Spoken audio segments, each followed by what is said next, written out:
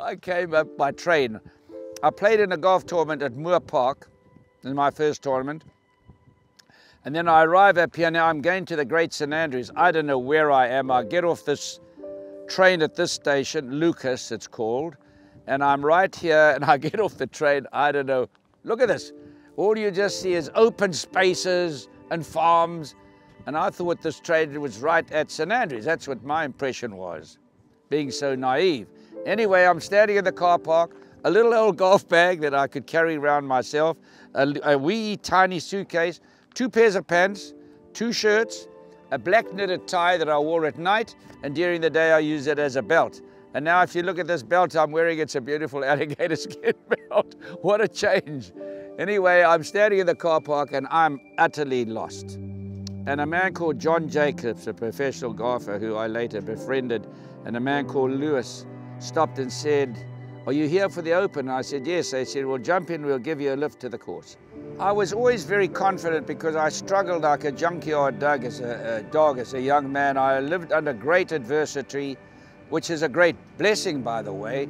To have adversity bestowed upon you is a blessing. And I vividly remember I had 200 pounds in my pocket, which my father had to get an overdraft for, and the help of my members at Killarney, an all-Jewish club in Johannesburg, gave me an air ticket, 125 pounds to fly over here. I've got in my suitcase hardly any clothes, 2 pairs of pants, 2 shirts, 2 pairs of underpants, which are washed every day. There was no such thing as sending it to the laundry or getting a porter to help you. I had to do everything myself, carry my bag and my golf clubs, which was the greatest thing for me really, to struggle like that, because then the word that takes over, which is an essential ingredient, is gratitude. And I stand here today and I say a prayer of thanks every day of my life to see what has actually happened in my life. It's like a miracle, which I'm so thankful for. So I sat there last night looking at this and sitting in the suite and looking over. They got the stands now for the 150th Open. Can you believe that? 150 years older than any other major. And I'm looking at this and actually the tears came down my cheek. Here I'm in a suite and there I was in a hotel, 10 shillings a night. Well, in fact, I couldn't get a room when I first went there. And I went and put my waterproofs on and I slept in the sand dune where they did Chariots of Fire just that night. Because every room was so expensive. I think in those days it was round about, if I reminisce and my memory's good, 80 pounds a night. Well, there goes my total budget. And then I came back and it wasn't a bad night at all. It was very cool and nice. And I went to a hotel, 10 shillings a night. The room was so small that when you put the key in the keyhole, the damn window broke. So as they say, the room was so small, the mice were hunchbacked. So anyway, I stayed there. They told me it was facing the sea. It was a WC. And I stayed there and had a very nice stay.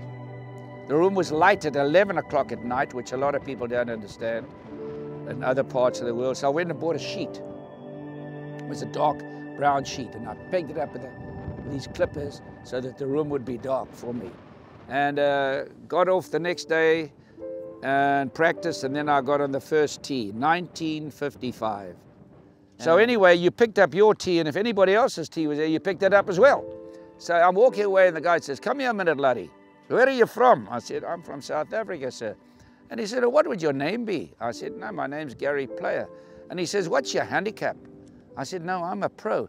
He says, "You're a pro?" I said, "Yes." He says, "You must be a hell of a chipper and putter, because you can't hit the ball very well, lad."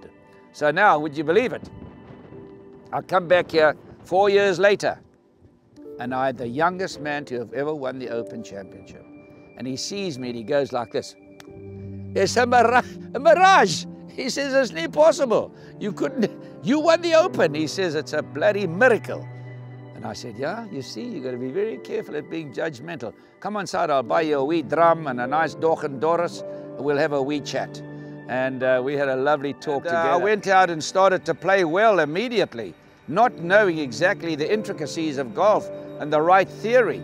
And it's taken, 72 years to find out the right way to play. And even today, I'm finding out things. And so I was always confident of doing well, but how well? I didn't know I'd be the only man in the world to win the Grand Slam on both tours in 165 tournaments. No, could I vision that? No. But I was always confident of doing well. People cheering and you're walking up there, you're taking your hat off and you're waving. And to think that I've got my name on this trophy 3 times, in 3 different decades, the only person to do it. What an honor.